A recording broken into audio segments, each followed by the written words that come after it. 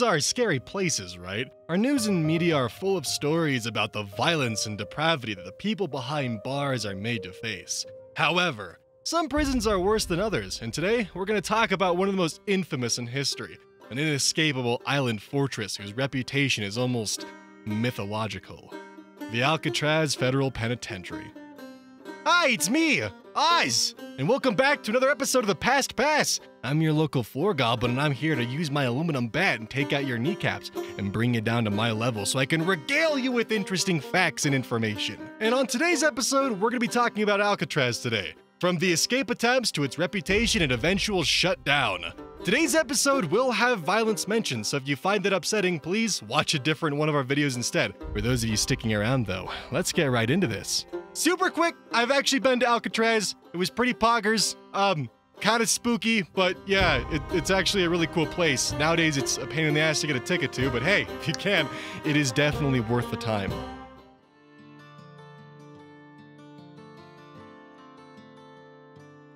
Now, starting off with the history behind Alcatraz. The island of Alcatraz came under American control at the end of the Mexican-American War in 1848.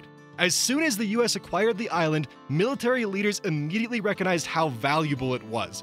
In fact, an 1856 report from the Pacific Board of Engineers reads, "The most prominent position of this secondary line is Alcatraz Island.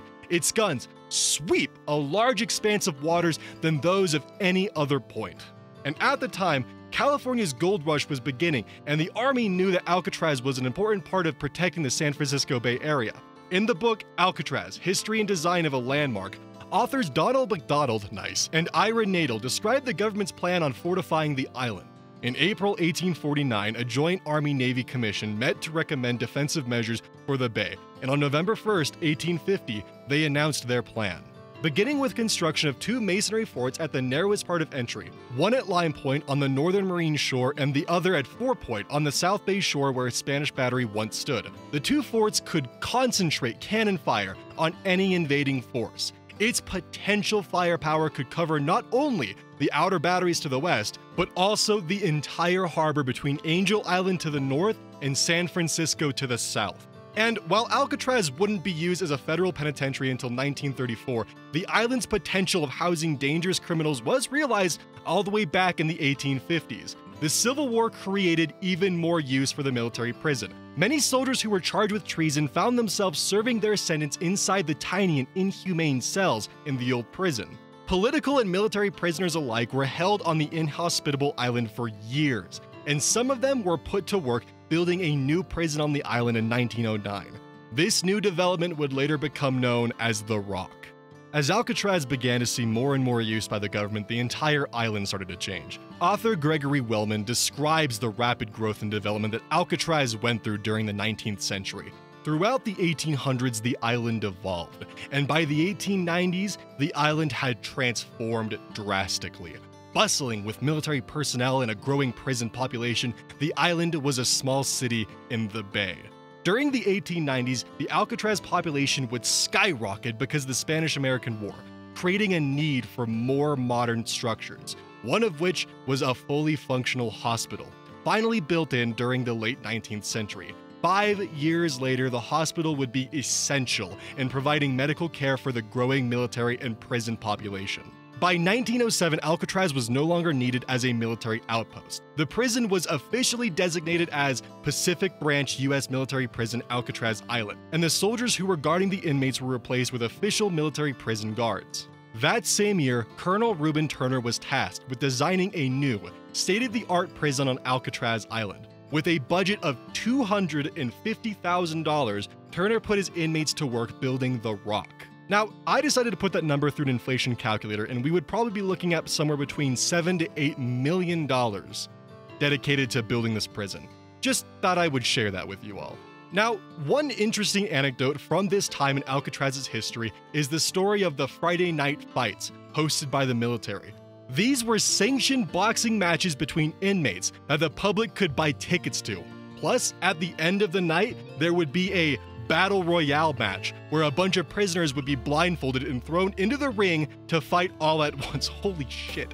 That's right, the US military was running their own coliseum within the eyesight of San Francisco. Luckily for the prisoners, no lions were involved, but that would have been kind of cool. I mean, the zoo was just down the road in about 20 years or so, but still, my point stands. Anyways, crimes against humanity aside, let's take a look at the post-Federal Bureau of Prisons takeover. Now, Alcatraz Island served as a military prison for almost a century, but in 1933 it was transformed. Oh, so they could have gotten lions from the zoo. Nice! Anyways, in 1933 it was transferred to the Federal Bureau of Prisons. Gregory Wellman details why the transfer occurred. One of the most important reasons for the transfers was the bad publicity the military received by having a prison in the middle of San Francisco Bay. Prone to the occasional escape attempt, Alcatraz was covered regularly by the press. Along with the ever-growing upkeep costs, Alcatraz was losing its allure for the military. The second important reason was the Federal Bureau of Prisons' interest in Alcatraz. The 1930s prison system in America was feeling the repercussions of the Roaring '20s, with a rise in prison population from the flood of arrests of gangsters and bootleggers. With the rise, the Federal Bureau of Prisons was in need of a more, elaborate prison. The concept of a new, maximum security prison was introduced to thwart escapes and to hold the worst of the worst in America's inmate population. Alcatraz would provide the perfect outlet for the Bureau's new experiment. After being made into a federal prison, Alcatraz quickly gained a notorious reputation. Designed as the first supermax prison in America, Alcatraz was unlike any of the penitentiaries that came before it. One U.S. Attorney General flat out said that rehabilitation wasn't the goal for inmates on the island. He described Alcatraz as the ultimate punishment society could inflict upon men short of killing them, the point of no return for multiple losers. Another writer called Alcatraz the Great Garbage Can of San Francisco Bay, into which every federal prison dumped its most rotten apples. Because its purpose was to house the worst of the worst, the security on Alcatraz was incredibly overbearing. Apparently, just being located on an island wasn't enough. When the Federal Bureau of Prisons took over Alcatraz in 1933, they upgraded almost all of the security measures. 4 new guard towers were built at key points around the island. 336 cells were upgraded with tool-proof steel and remote locking devices. The gun galleries were built so that the guards armed with machine guns could watch over the inmates at all times.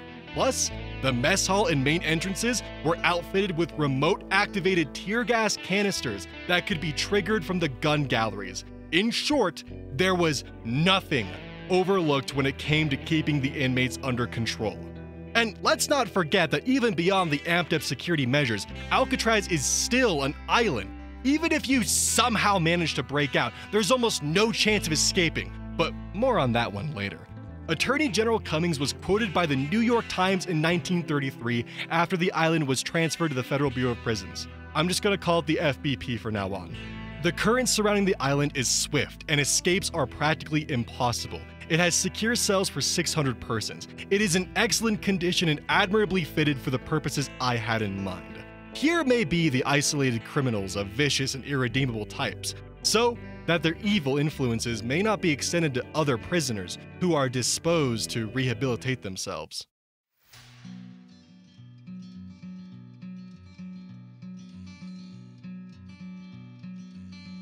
Now, you might be thinking, what kind of people are so bad that normal prisons aren't secure enough to house them? Was building an island prison fortress at sea really necessary? Let's take a look at some of the most infamous guests at Alcatraz, and perhaps their actions will speak for themselves. Even if you entered Alcatraz mentally stable, spending time behind bars on Alcatraz Island could have devastating effects on your psyche. Attorney General Frank Murphy had this to say about the prison's environment. The whole institution is conducive to psychology that builds up a sinister and vicious attitude among the prisoners. Alcatraz's most infamous inmate didn't need any help becoming a lunatic, though. Robert Stroud, aka the Birdman of Alcatraz, already had a few screws loose when he first set foot on the rock. Stroud was born in 1890 in Seattle. He ran away from his abusive home when he was 13 and learned how to survive on the streets. And by the time that he was 18 years old, Stroud had become a pimp. Kitty O'Brien was one of Stroud's prostitutes, a woman twice his age. Kitty was also some sort of a mother figure for Stroud. In January of 1909, an ex-lover ruthlessly beat Kitty. A New York Times article describes the incident and what Stroud did in retaliation. She was lying on their bed groaning. Both her eyes were blackened and there was a red line on her neck. Stroud was a mother's boy who hated his father because he had beaten him and beaten his mother. Kitty O'Brien was his first, last, and only love. Charlie Dahmer, a former lover of Kitty's, had beaten her up because she wouldn't return to live with him. He had taken Kitty's locket, which contained a picture of her daughter. Now, when Dahmer returned to his room at 6:30 the next morning, he found Stroud waiting for him. He grabbed Stroud by the neck. Stroud, though, fired his .38 revolver and missed. He fired again, but this time he hit. Dahmer still coming at him.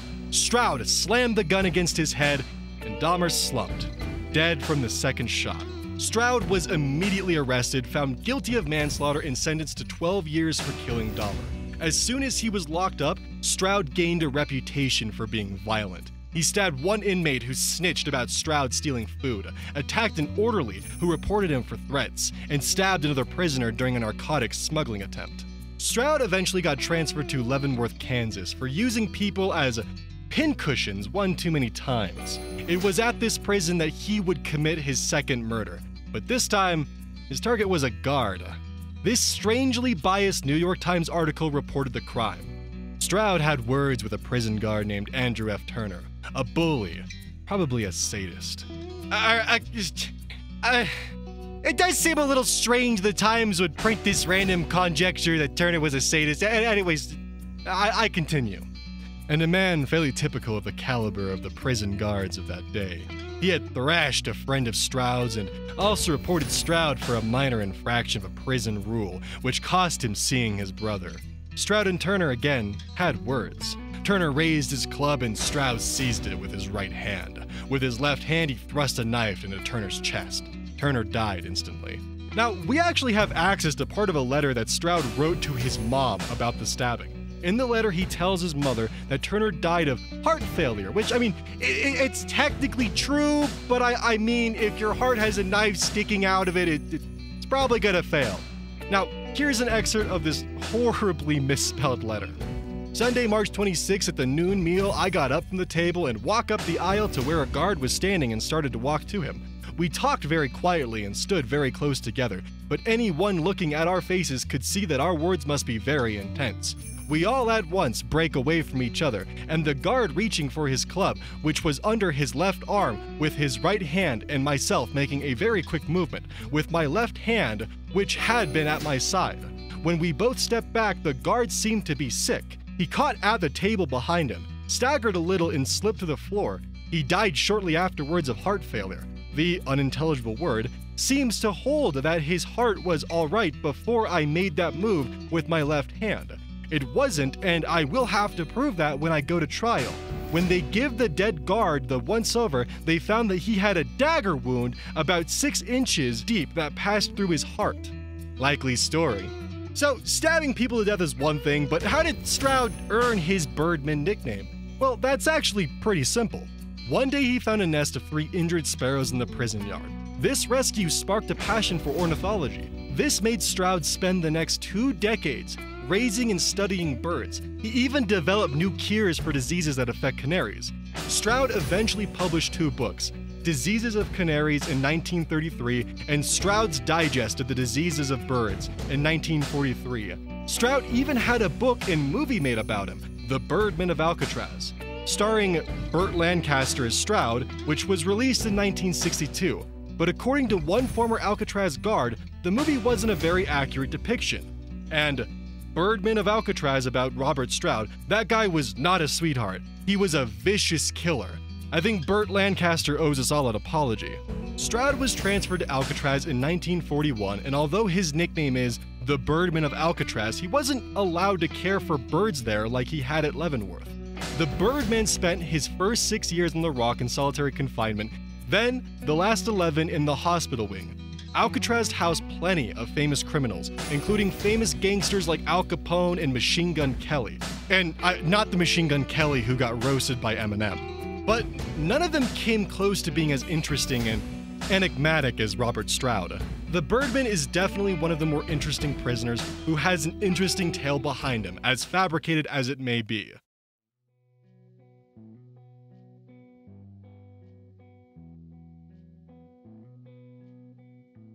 Now, there are a lot of historical events surrounding the rock as well. Some of you may be familiar with a little something known as the Battle of Alcatraz.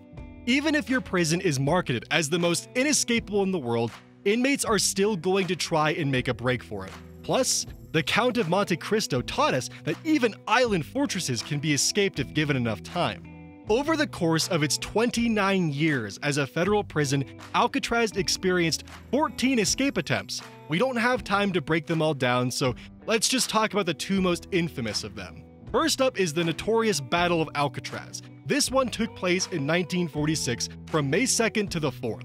6 inmates staged a takeover and escape attempt that would end with 3 deaths and over a dozen injured. Here's what happened. Bernard Coy was the leader of the group attempting the escape. He spent all of his time studying how the prison worked, looking for holes in the security measures. Coy noticed that the bars guarding the gun gallery could probably be pried open, so he spent the next few weeks losing 20 pounds of weight in order to more easily reach the weapons inside. The plan was set in motion when Bernard Coy and Marvin Hubbard attacked a lone guard and stole his keys. The two then released accomplices Joseph Kretzer and Clarence Carnes from their cells before making their way to the gun gallery. Coy pried open the bars to the gallery and retrieved a rifle, pistol, clubs, and gas grenades to use for the escape. Now armed to the teeth, Coy and the others used their weapons to force another guard to release more prisoners. The 2 guards were taken hostage and then locked into a cell in the C block. The plan was to exit the prison and reach the docks to escape, but this ill-fated gang of prison breakers never made it that far. After trying the wrong keys for the cell block that they were in, the inmates accidentally broke the lock, leaving them stranded inside the building with their hostages. Now, more unwitting guards entered the cell block and were taken hostage by the inmates. By this time, 9 officers were being held in the cells. Coy and the others realized that their original plan had failed, so they had decided to try and shoot their way out of the situation. Coy shot at guards and watchtowers and hit one of them. Around this time, Shockley and Thompson, more accomplices, had convinced Kretzer to murder the guards they had taken hostage. Kretzer opened fire, killing 1 guard and injuring 4 others. Another group of officers attempted to breach the gun cage where the convicts were held up. A gunfight ensued, and 1 officer was killed by friendly fire. The prison officials decided then to cut off the power and wait for nightfall before making another attempt at stamping out the uprising. The Marines were brought in that night to use military tactics against the inmates. They cut holes into the roof of the prison and started dropping grenades inside, forcing the convicts into a corridor where they would be trapped. The battle would ensue, killing 2 Alcatraz guards and wounding 13 others in a bid for freedom. Prison officials estimated their cache of ammunition was virtually exhausted after a besiege lasting nearly 30 hours. After a night full of gunfire and bombing, officers found Kretzer, Coy, and Hubbard dead at 9:40 a.m. on May the 4th. Marion Thompson and Sam Shockley survived the initial battle, but were both eventually executed for their involvement.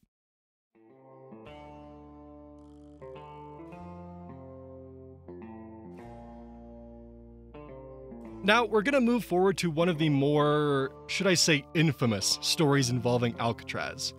The second prison break we're going to be talking about today is the 1962 attempt made by Clarence and John Anglin. The Anglin brothers, along with their co-conspirator Frank Morris, hatched one of the most ingenious prison break plans of all time. Okay, well, we don't actually know how good of a plan it was because we still don't know what happened to the 3 escapees. So, how do you escape the most tightly guarded prison in America?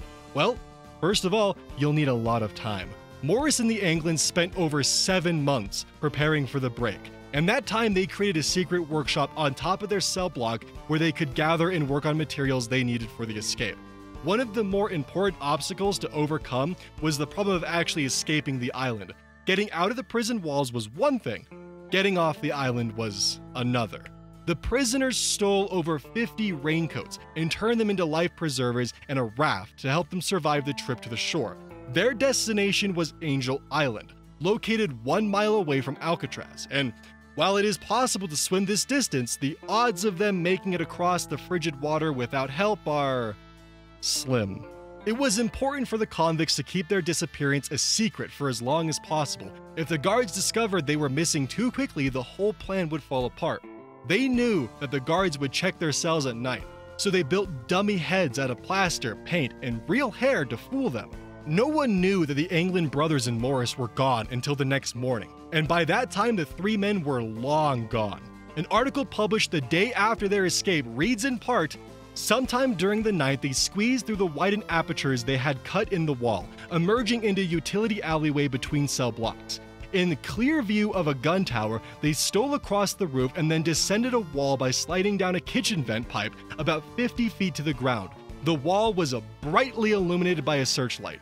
Warden Olin G. Blackwell, who abandoned a fishing trip to return to the prison, was asked if the men might still be on the island. I don't know, I just don't know," he said. Now, I get that these are convicted criminals we're talking about, but there's still something inherently cool about breaking out of a Supermax prison, especially if that Supermax is also located in the middle of an ocean. A massive search was conducted over the next 10 days. The authorities scoured the entire area over land, sea, and air, but no conclusive evidence of what happened was ever found. No one is really sure if their escape attempt was successful or not. And of course, people have reported sightings of these escapees over the years, but so far no leads have ever panned out. Although, in 2018, CBS published a letter that was supposedly written by John Anglin. It reads, "My name is John Anglin. I escaped from Alcatraz in June 1962 with my brother Clarence and Frank Morris. I'm 83 years old and in bad shape. I have cancer. Yes, we all made it that night, but barely." So, who's to say what happened that night? The truth is that no one knows the truth. The Anglin brothers and Frank Morris are like the D.B. Coopers of the prison break scene. Which, by the way, when you actually go and visit Alcatraz, they do have the little styrofoam plaster heads that they used for the escape, and you can see the walls that they went through. They've gone and they've cut like a giant hole and put a glass pane so you can see the utility hallway between the two cells they climbed through. It's crazy. It's pretty cool.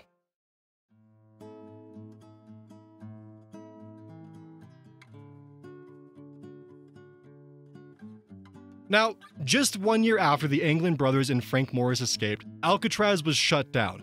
Contrary to what some believe, their escape had nothing to do with the prison closing. Like most things, it all came down to money. See, Alcatraz was an insanely expensive prison to run. In fact, the cost of keeping an offender at Alcatraz was 3 times as high as it was to stay in any other federal prison. It was estimated at the time that Alcatraz needed up to $5 million for restoration and maintenance alone, which in today's money is about $45 million. Now, since it was located on an island, everything had to be shipped to the prison, including water. Almost 1 million gallons of fresh water was brought in every week on barges. The cost of running an island prison just wasn't feasible in the long run. The New York Times eulogized the prison as so. The federal prison on Alcatraz Island became a hollow, echoing shell today, with the removal of the last 27 prisoners. After nearly 29 years in the federal prison system and 54 years of exposure, Alcatraz has almost succumbed to the salt air that blows through the Golden Gate. Today's removal of the last prisoners was not announced until midway through a mass tour for newsmen. After the tour was ended, the prisoners were led to a launch, taken to the Alcatraz dock in a slip at Fort Nathan at the tip of the San Francisco Peninsula. When the launch had cleared the slip on the island, the guard whose station was in the tower overlooking the slip came down. Alcatraz was no longer a prison. Families of the guards stood on the balconies of the old apartment building and watched. Some of the women appeared to be weeping tears from their eyes. Although there were no echoes of it today except in the minds and memory, Alcatraz has, upon occasion, been a place of great violence. It has always been called escape-proof, and federal officials still insist that death by drowning overtook those prisoners who broke out and were never heard from again. Alcatraz Island was pretty much abandoned after the prison closed. Different groups proposed ideas for new uses for the island. Some of these included a monument for the United Nations, a West Coast Statue of Liberty type structure, and a shopping mall. Ultimately, though, the island was handed over to the National Park Service after Congress included it in the Golden Gate National Recreation Area. Today, Alcatraz is nothing more than a creepy museum that you can visit by boat. What was once the scariest prison in America is now just another tourist attraction. You can even buy replica cups and food trays from the online shop to complete your inmate cosplay. Anyways, that concludes today's episode of Thinkology. Thank you all for checking out this interesting history of Alcatraz. If you like and subscribe, I might consider giving you your kneecaps back. And anyways, I'm Oz. It's been great informing you all on this accursed island that, apparently held fight nights that didn't have lions. I'm very disappointed about that. But anyways, this has been Oz. Thanks for watching this episode. Like, subscribe, and do all that jazz, and I'll see you all next time.